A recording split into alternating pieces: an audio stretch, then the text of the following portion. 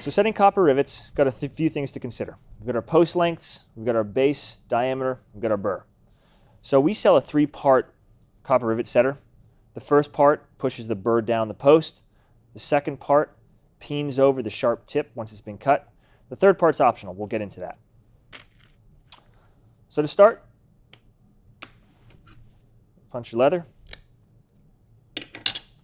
So where are you going to use the 1/2-inch post with a number 12 copper rivet?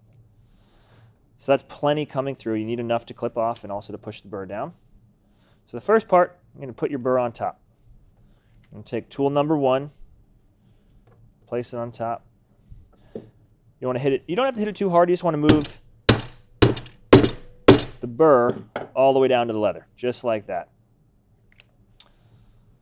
Next, take your clippers, and we're going to cut the post off. Now, a little trick is we cut about halfway through on the first, not all the way through, rotate 90 degrees, and finish cutting through.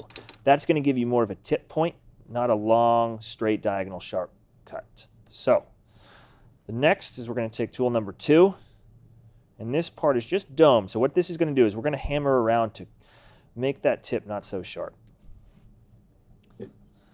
And go right on top. Another little trick is we move around in a circular motion.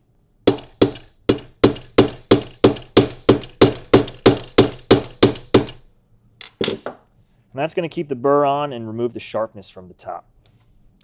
So the third part is optional. So what this is used for is for the backside. So right now the backside is flat.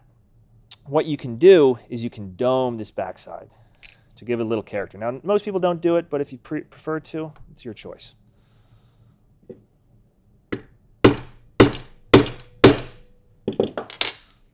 So as you can see, nice dome cap.